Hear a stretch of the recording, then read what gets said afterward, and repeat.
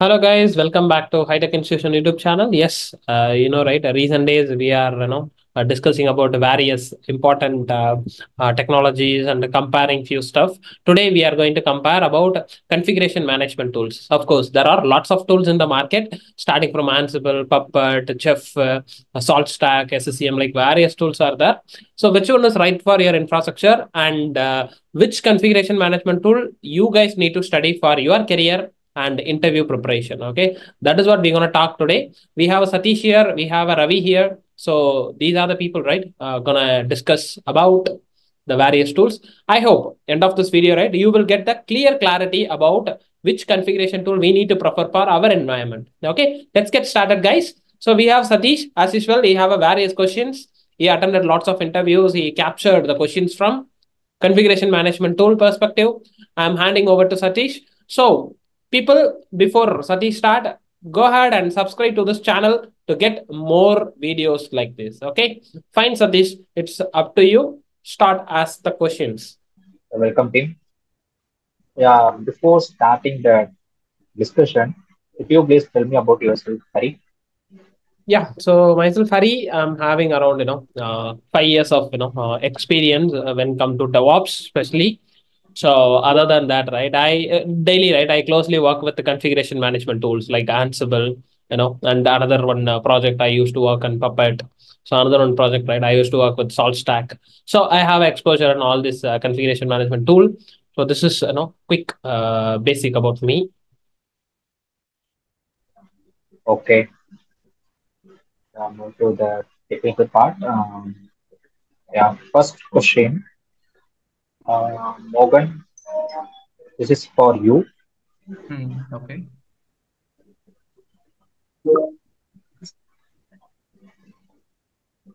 Ravi, this is for you. Uh, Yes.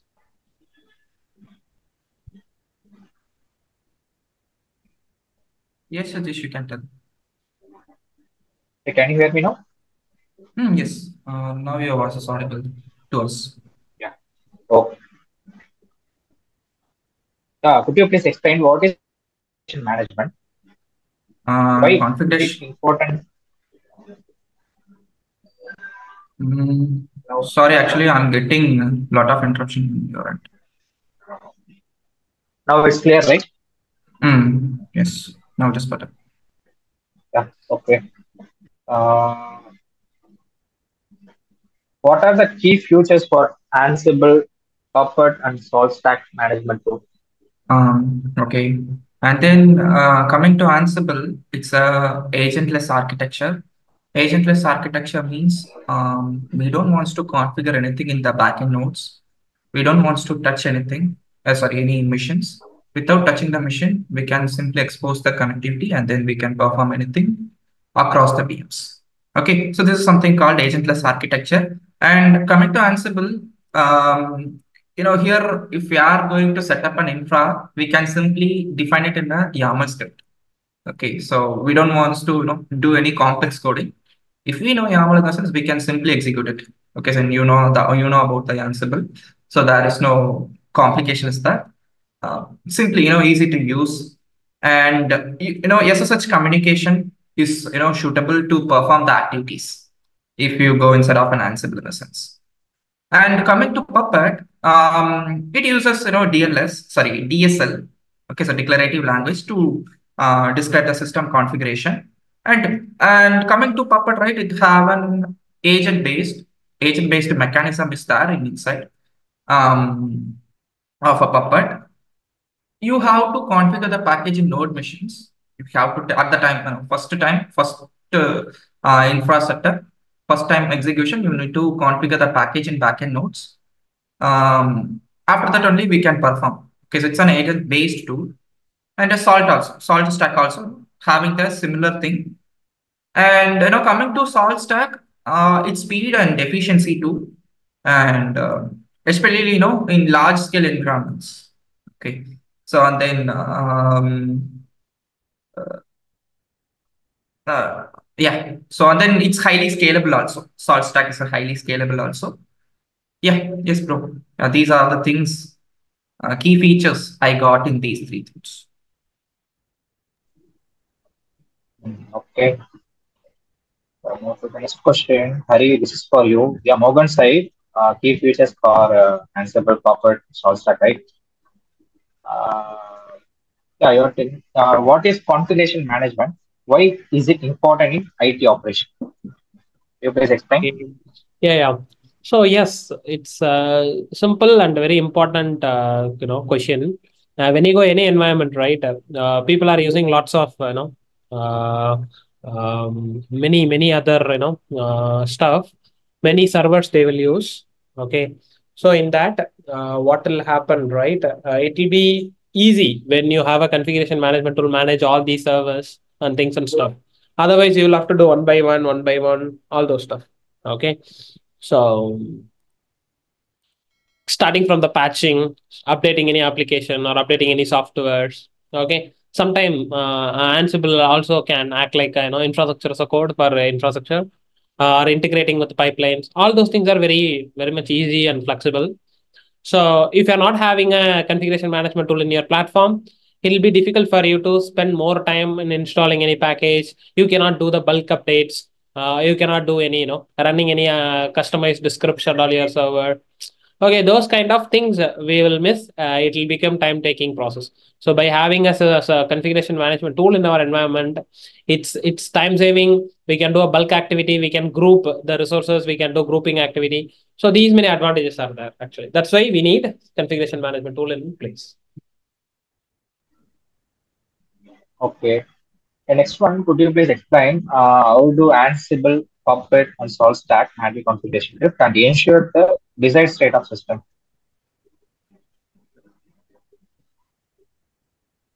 Did you understand? Can you come again? Uh, yeah, explain how do Ansible, Puppet, SaltStack handle configuration drift and ensure the Mhm. desired state of the system? Okay, okay. Desired state of systems. Yeah. So yeah, we all know the particular, Ansible, right? It using a playbook. Okay. So in the playbook, we will have to define the state of the system. Okay. Any configuration or changes, whatever, will be done through the playbooks only. Okay. So online Ansible uses playbook for taking care of all those desired state of system. So when come to Puppet, right? It's a client server model. So whenever you are updated something in the server, right, it continuously enforce through Puppet manifest. Okay. So we'll have a Puppet. How we call it as a playbooks over there. Here we'll call it as a Puppet manifest. Using that, we will be doing things and stuff. Salt stack, right? It's almost work like it's I would say it's a bit more faster comparing Ansible and Puppet personally. Also, it's kind of using similar approach as like Puppet only. Okay, so these are the way all these configuration management tools are ensures the desired state of the system. Okay. Okay. Next one, Ravi. What are the advantages of using Ansible, Puppet, or SaltStack for configuration management? Yeah, okay. Coming to Ansible, it's easy to learn first of all. Okay, why? Because we are using YAML template to set up an infra, or else we are integrating with the cloud. Okay, so we are using a YAML template that having a simple structure, so that it's easy to learn. And it having an as we discussed, as I said, it's an agentless architecture, and this Ansible is suitable for medium-sized or small-sized environments. Okay, so these are the things in Ansible. Coming to Puppet, here we are using a declarative language and strong community support system.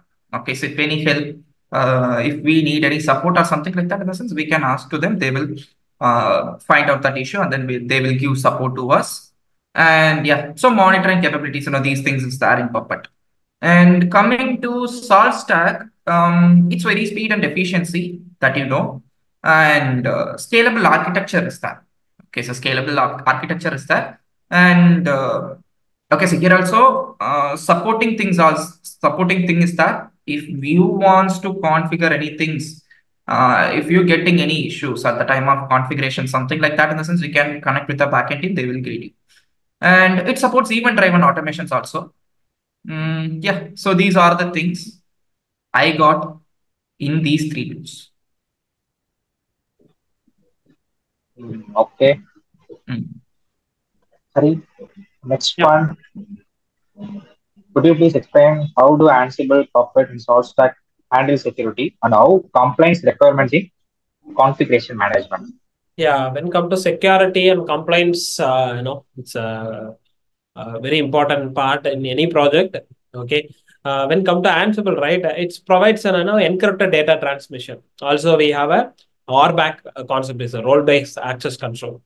So when it's encrypted, when the RBAC is there, by default it became secured and compliant standard. So when come to Puppet, right?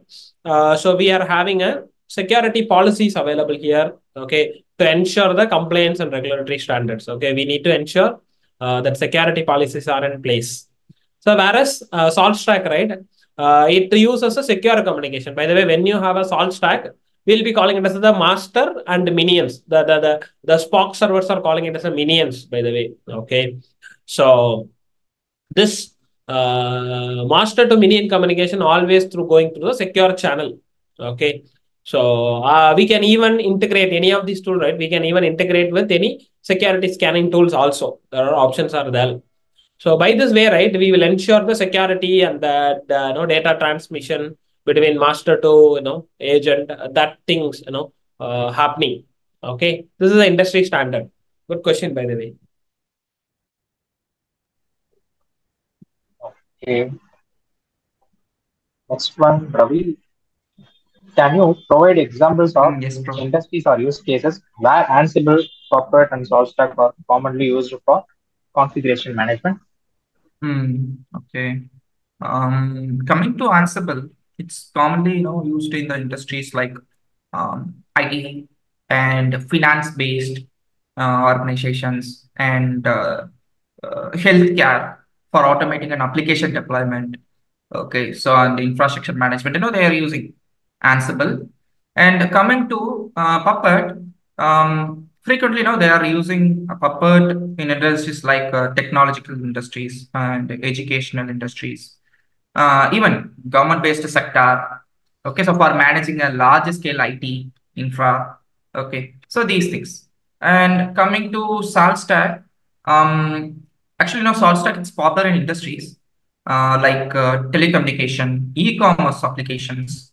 Okay, so on medias for managing cloud infra and orchestration workflows.